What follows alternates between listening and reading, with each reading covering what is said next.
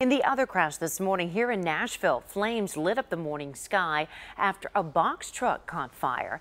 Look at this. Wow, this happened on I-40 in Mount Juliet in the westbound lanes. Now, this was around 4 a.m. The driver said he noticed flames coming from the rear of his trailer. He then pulled over and got out, and that's when his fire actually engulfed his entire truck. Fortunately, the driver was okay. Now, the truck was carrying cardboard and plastic packing materials. Just a few hours after flames settled, another vehicle slammed into the back of the burned wreck.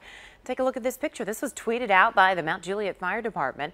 Now, the car slammed into the rear of the wreckage, and the impact caused the car to flip over onto its roof.